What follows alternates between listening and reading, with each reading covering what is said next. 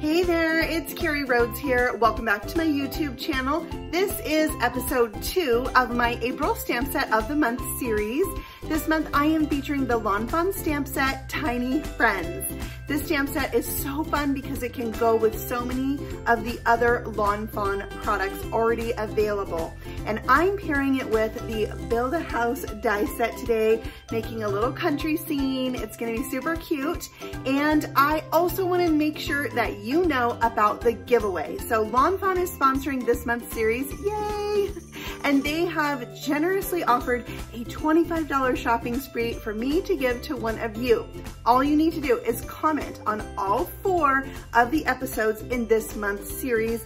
At the end of the month, I will draw out a name and they will be announced on the first Monday in May on my community tab here on YouTube. All right, so let's go ahead and jump in and start creating this slimline country scene. When I say jump in, I totally mean it because I already stenciled on some clouds with some tumbled glass distress oxide ink, and then I used my slimline forest border to die cut from green cardstock, a cute little border for my scene. Next, I'm using the slimline grassy hillside borders. I'm going to die cut 2 to create some depth and dimension on this card with a lighter green cardstock, and I'm just going to use my forest panel as a guide so I know where to cut out the grass because I want it to be slightly in front of the trees. So, you know, that was a technical way to do it right there. I'm going to tape that in place and run it through my die machine, and then I have a grassy border that follows the same line. I love that. That can go in front of my trees, and then I'm going to use the bottom half of this cardstock to die cut my second row of grass, and then I will have lots of dimension going on my card. I just think having layers really adds to a card. Next, I'm using my stitched mountain borders. I die cut 2 of them, well, 1 of each of these borders from some gray cardstock, and then I'm going to have them go behind my trees. So I just need to kind of lay them behind there and see how that's going to look. I am going to have to overlap them, and then once I figured out how I like them, I can glue them in place, and that will give me another layer and adding even more to my scene. Now, the reason why I wanted to do a mountainous woodland forest scene for today's card is because my youngest daughter really wants to live in a cottage in the forest. So I thought I would try to kind of create a scene like that because it sounds quite idyllic and lovely to me. So I have my mountains glued in place. I'll have a little bit to trim off there, and then where they overlap, there's kind of a funny little edge. I thought maybe my house was going to cover it up, but I actually ended up having to trim that. I think I did it off camera, but I wanted to mention it, that you could just trim that and give it kind of a nice smooth edge. So there's the snow cap pieces that come in this die set that I added to each of those mountains. And now I'm bringing in my mushroom border. So my daughter also loves mushrooms. Now I know these mushrooms are not going to be exactly to scale in my card, but they do add a pop of color and a really fun touch to the scene, and it means a lot to her. So I had to add it. I also love mushrooms, so I think it's really fun that she loves them too. She has them kind of in her room decor and a necklace, and you may have seen the little tray that she made me to put my die cut images in previous videos. So we love them. Now I have a mixture here of red and brown mushrooms. So I have one border die cut as it is, and I alternated the red and brown, and then I'll glue that right to the hill on behind the hill of this grassy border. But it just didn't, it's not going to fit my card exactly. Also, right here when I'm trimming it off, I cut off a little bit of the green. So I'm going to have to go back and fix that later as well. With my paper cutter, I just trimmed the whole thing. But you can see here, it slopes down and doesn't quite cover up all of that gap between my layers. So what I did is I'm going to snip this in 2, and I'm going to have an opening in the middle. And yeah, it kind of bothers me knowing that it's there, but that's where the house is going to go. So it's really not that big of a deal. If there's a gap there, it's not going to show.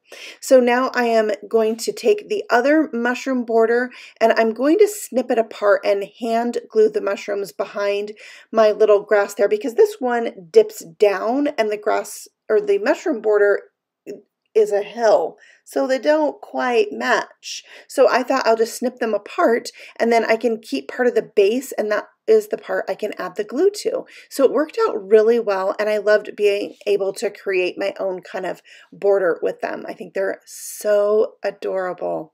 So I can glue that now down to the rest of my layers, and you'll see there will be that gap there in the middle, and that's right where the house is going to be. So it'll be covered up. It'll be totally fine.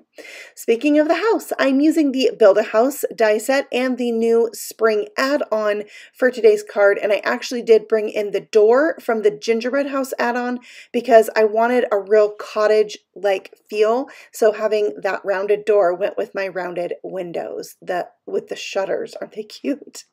So now I have my fence, a bird bath, some flowers. I don't end up using the stairs to the house, but I wanted to add some texture to the cottage. So I brought in this, it's brick. It's a brick stencil, and I'm using vintage photo distress ink and just going over the edges. I wanted to keep this really light. It actually came out just a tiny bit darker than I really wanted it to, but I really love the added look of the brick. So the kind of cottage that my daughter would like would be something that does look pretty vintage and well lived in, like with ivy growing on it and very rustic looking.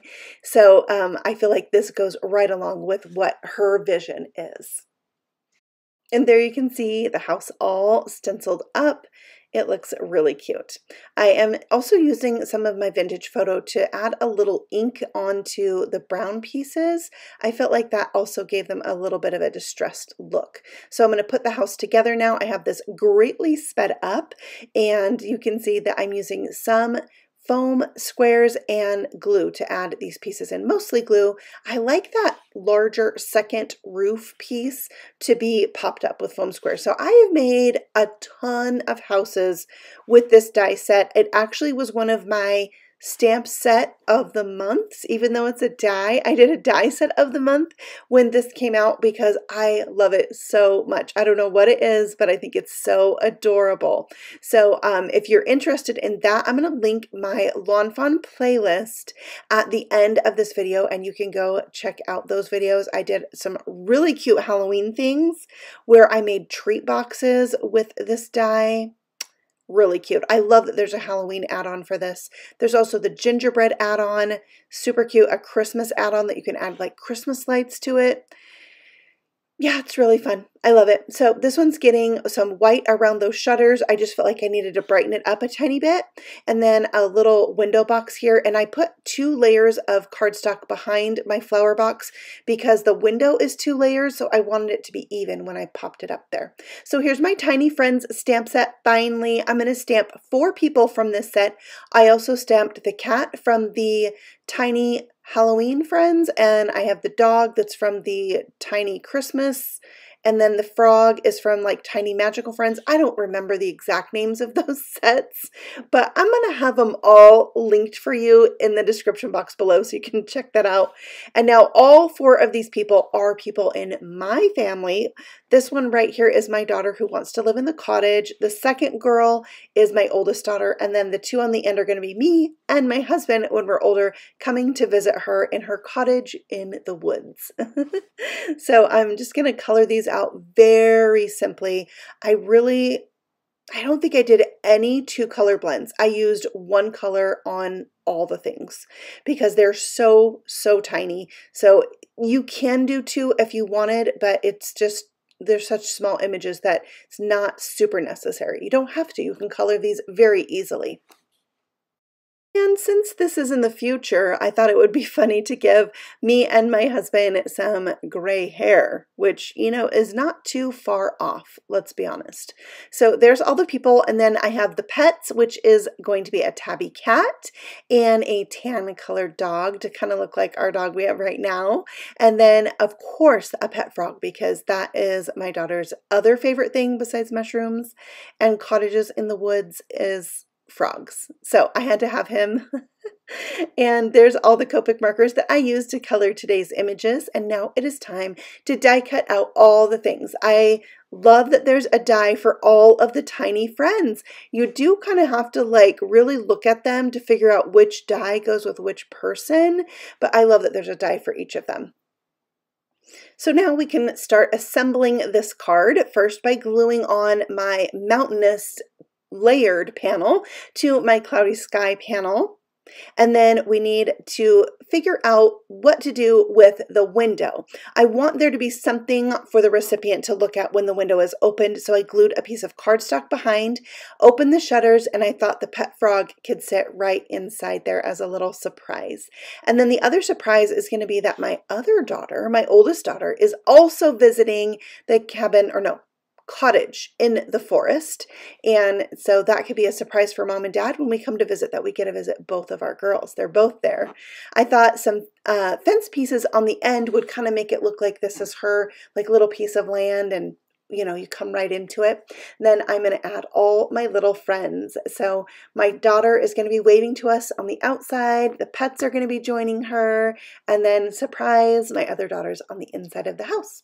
So I have my Happy Village stamp set, and I'm going to stamp "Home is where the heart is" with VersaFine Onyx black ink in the upper right corner, like right on my finished card. It's the scariest thing. Like if you mess this up, yeah, I guess you could stamp it on another panel and stick it down, but it just fit in there. Then I wanted to add some birds also from this stamp set in and around the mountains to finish off the scene. I feel like that little touch really helps complete the look of this card. So this panel is actually 9 inches by 4 inches, which is pretty much the largest sized slimline card you can make and still have it fit into a business size envelope. And that's so the house can fit on it. And then my front of my card had so many layers that I added another layer on the inside to make it more balanced and more sturdy on the inside. And the bird bath just felt too busy on the outside of the card, so I thought I would stick it on the inside.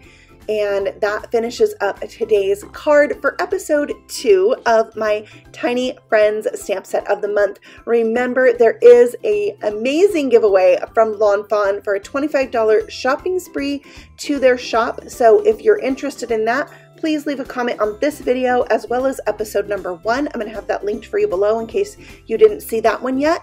And then I will be back again next Tuesday and the following Tuesday for episodes 3 and 4 at 8 p.m. Mountain Standard Time. So tune in and let me know what you think of today's card. Thanks so much for watching and happy stamping. Bye.